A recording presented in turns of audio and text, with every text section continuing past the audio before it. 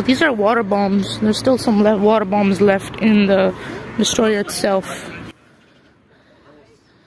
And you can see the guns. He'll be talking about them later on. Gayret destroyer. Now this ship was made in US in 1946. It has attended to both Korean and Vietnam wars. Yes, and it has survived successfully. It joined our Navy in 1973, used as a banner ship to motivate and protect other Navy ships. The weapons you see behind you are our water bombs. They were pressure sensitive, and they used to explode in any pressure necessary. They were both used as mines or just thrown out to the water to hunt down submarines. Now these weapons were important against submarines because it used to cause submarine both physical and psychological harm. Now when we talk about psychological, we mean it used to stress out the crew because it couldn't be detected by the submarine, because the sonar radars couldn't see it. So, next to you we have fanfare defense systems. Now fanfare defense systems is an important defense and decoy system. When a submarine launches its torpedo, these torpedoes follow the sound, the propeller sound of the ship. Now this system, however, creates its own sound in order to cheat and to deceive the torpedoes. These are thrown into the water to different sides, and torpedoes, rather than the ship, goes to these machines and explode on them. Here we have our cannon. Now this 538 cannon is important. We have two of them on this ship, one in back and one in front. These cannons could aim into land targets, air targets as well, and sea targets. Yeah. However, above sea, not below sea. Yeah. It had a range of 17 kilometers and also 13 kilometers for short shot. It could turn around to left side, right side, and forward. Now from here we are moving inside our ship. This one. I don't even know this is my type. It's supposed to work if it's on a water target. It goes like this, and it's supposed to go.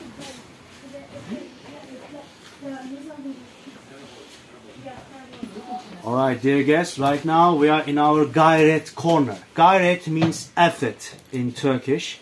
This name comes from Ottoman Empire. In 1910, Ottoman Empire bought 4 destroyer ships from the British Navy. However, their price were too high. So the people, the folk, tried to help the empire by putting their own coin in these boxes, money boxes, to support our navy. For that, our navy, our empire, decided to call them Gayret Vataniye, the effort of the homeland, to those ships. And Gayret, this ship, also, although new, was inspired by this action and called Gayret. Behind you we have a model, we have a small model of our ship. This is an opening? As a gift to this ship. This ship has served us until 1995. In 1995 it was retired due to its technological capabilities. In 1997 it became a museum. Right around you, you can see the pictures it joined during the exercises it joined and witnessed during its time. We have also a picture of a working water bomb, of its explosion. Now from here we are moving to our next part of the ship.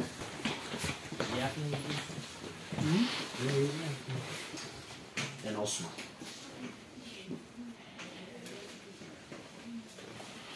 These are all the sultans. Not sultans, but models. Yes. Models of uniforms and dresses. You can see all the rows, the individual rows. Dear guests, please follow our tour. Ottoman corner of this ship. On your right side, you can see the Ottoman sailors' uniforms that were used on their time. On this side, this is the dress, the uniform that was used by the admiral captain of the Ottoman Empire. Behind you, we have an officer's sword belonging to an Ottoman officer. Right next to him, we have also a helmet, an epaulette, and the flags, the banners that Ottoman sailors used to use. Now, these two models belong to our modern soldiers. We wear white in the summer season and black in the winter season. The whales we call palette, the blue whales we use, have 3 white stripes. Now each of these stripes have a meaning. These meanings are our sea victories, historical. First one is Koyun Adaları, won against the Byzantine Empire. Second is Preveze, won against the Crusader Navy.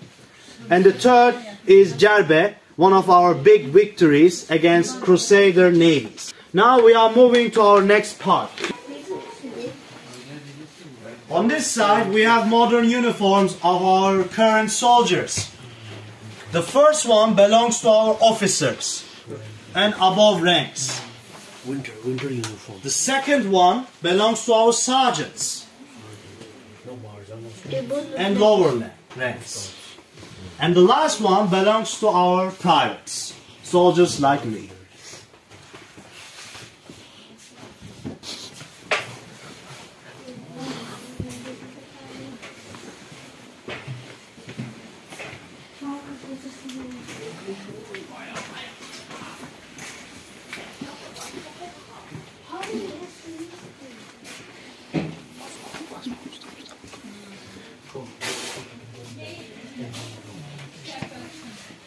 Of our navy. This one is important. It's called Kocatepe. It used to operate during the Cyprus peace operation in our side. However, it was sank and destroyed by our own air forces. Now this taught our navy 2 important lessons. First one, not only the size and the weapon size of the ship matters, but also the intelligence, the agency.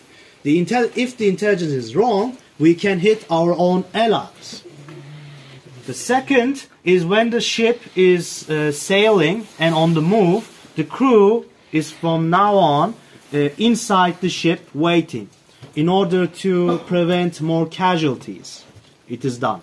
Because when this Kocatepe was hit, the crew was outside, so it took the maximum damage to the personnel and to the ship. We are moving to our next room.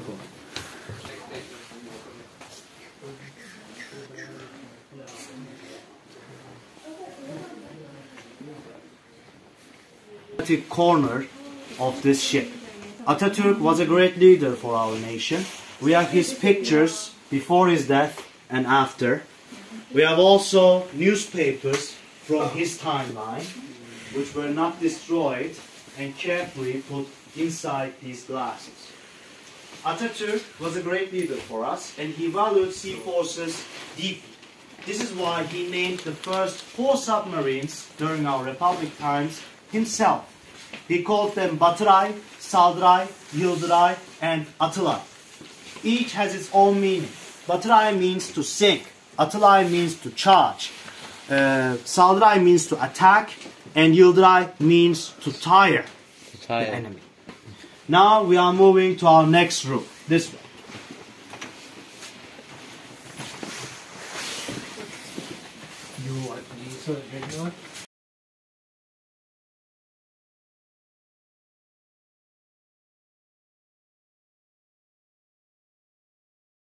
What is that? Oh, oops. Okay. Yes, we can also see knots on our way. The sailor's knots.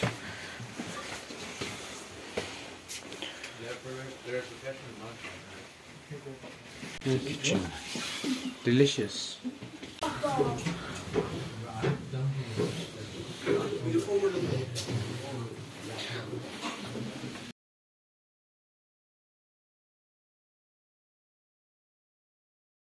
ladies and gentlemen, right now we are in our combat operation system, combat operation center. Now this was an important part of our ship because of its intelligence. The thing you see here on this table, there used to be a map. On this map, the crew used to argue where the enemy submarines could have been. So they used to make plans against potential enemies and their locations. These here, tools, on this, yes, okay, on these tables. These ones, these machines, please watch here. These machines were compasses. They used to be used for our next destination. The screens you see there used to show the situation of our allies and enemies and our current ship. Now this ship was retired due to its technology in 1995. However, during its time, during the Cold War, it had one of the most significantly advanced technology compared to other warships. The personnel on the bridge used to ask permission to enter to this room. We have we have radar seats and machines on these rooms, and other electrical devices for defense and attacking.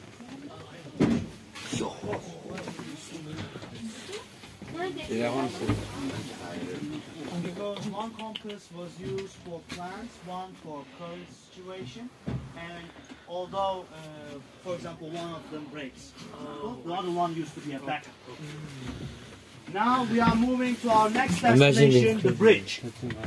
The bridge was used during its maneuvers. The captains, the commanders used to be here, the officers. Here we have the helm personnel who used to control the helm of this ship. By these pipes, the commands used to be shouted to the other parts of the ship. Yes, these two pipes. These are the compasses used during the maneuvers. And these machines used to be a kind of a communication system to the engine room. The choice we made here by the commander used to be light up in the engine room and decided which speed to go. Yes. The ship's speed was decided here. These two belong to our compass. It has meaning. Yeah, the green means commander, and the red means less ranking officers and soldiers. Now, on the other side, we have the commander's seat. Now, this seat is important due to sea customs. No one used to sit on this seat. Not even it was empty, when it was empty. Due to respect to the commander and to the captain. This seat, on the other side, was used by the officers and other ranks, other commanders, less ranking than the main commander. Besides that, we have a rope here. This rope, this yellow rope, was used by the personnel. When the sea had too much waves and the ship was shaking, they used to hold on to those ropes not to fall down. Besides that, we have supporting gear in our guard-rope. We have weapons and lanterns inside it. And this table was used for the maps. Navigation, indeed. Now we are moving to our next destination inside this ship.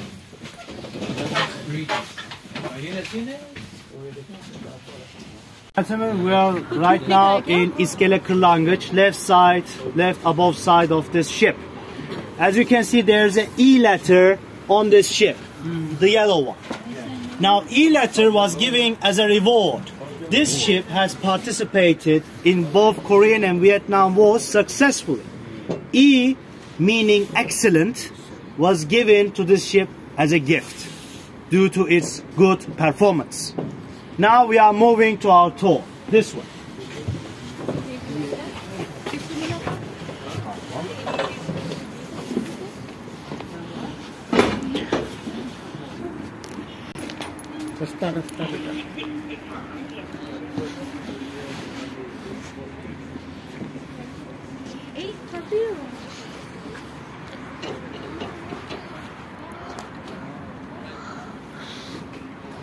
Important object is right behind you.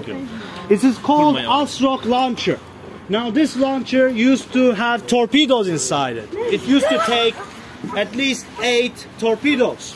These torpedoes were designed against submarines and other battleships. This machine had a radius, a firing radius of 10 kilometers.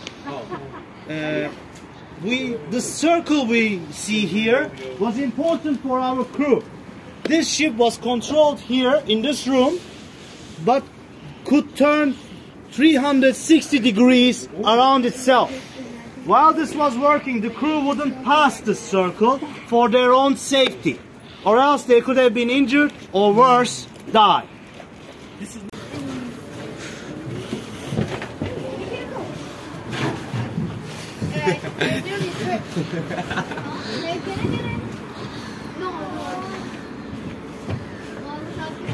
The boat you see next to you was called lifeboat, can salları. Lifeboat was important for our destroyer. Since this is a big ship, it couldn't just come nearby any shore. It couldn't park to any shore. So these lifeboats were used to carry supply and the crew to the near shore. When entering, the captain, the commander, used to enter first. Used to enter last. First of all, the privates and low-ranking soldiers used to enter first. The commander used to enter last, so the commander wouldn't be kept waiting. And when in the exit of this boat, the commander used to exit first, and then the other ranks used to exit this ship, exit this boat. So the commander wouldn't be kept waiting. Now our next destination is the helicopter parking space of our warship. Yes. This area was used by the choppers, Allied choppers and helicopters, both civilian and military, used to park here, used to land on this area. These pipes you see was carrying fuel. So if the choppers required fuel, they could have been supplied by this ship. This ship could also take supply by other ships and other devices, military devices. It is important that this ship, this military ship, is one of its first of its kind, which could supply fuel during maneuvers, not on the harbor, but during maneuvers on the sea. Now we are going to move to our next ship this way. We have a third one. Yes. Alright, this is the second museum vlog. I'm moving on to the third one, so make sure you guys subscribe and turn on post notifications for that third vlog. See ya! Please watch your